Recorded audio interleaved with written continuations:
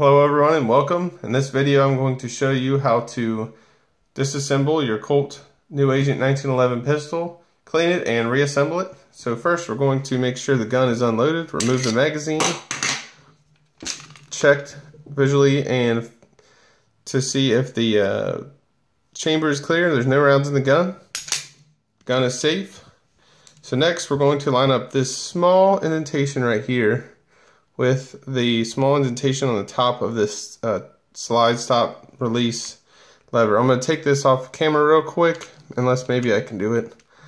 It's pretty strong spring, but so you're going to push on this side. You're going to push that out, that little button you see, and you're going to pull the slide stop and release pin out, which is also the takedown lever.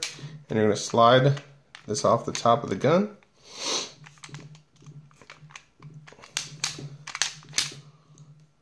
Just like that. Well, hung up a little bit for some reason. And so this is pretty much it for the frame. Set that aside.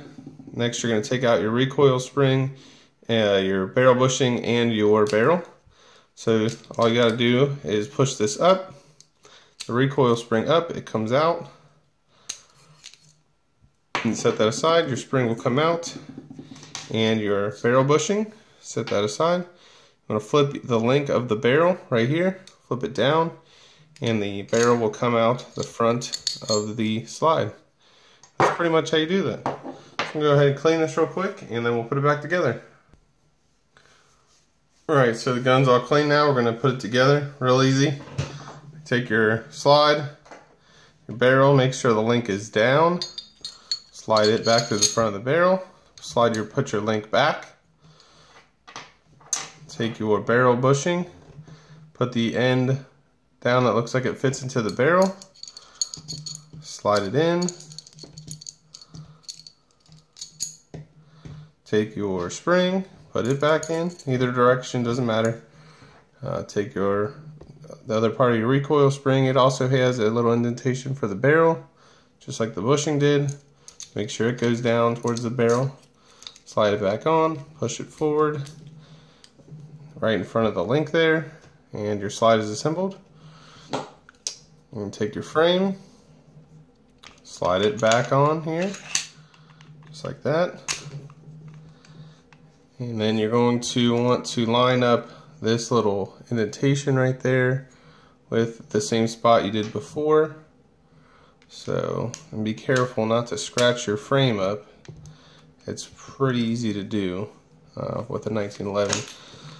So much so I may take it off camera to do it. Let's see if I can do it here. Because there's a little detent spring right here that holds this in place. So I'm going to line it up and I'm going to push it in. I'm going to take it off camera real quick so I don't scratch this gun up.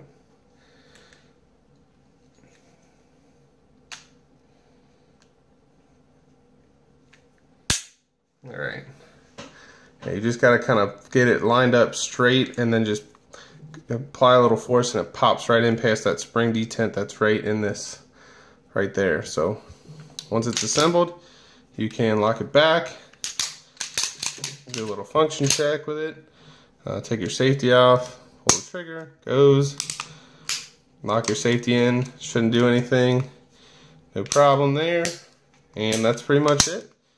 You assume that it's loaded again, and you can put it away, and you're safe, whatever you want to do. Thanks for watching.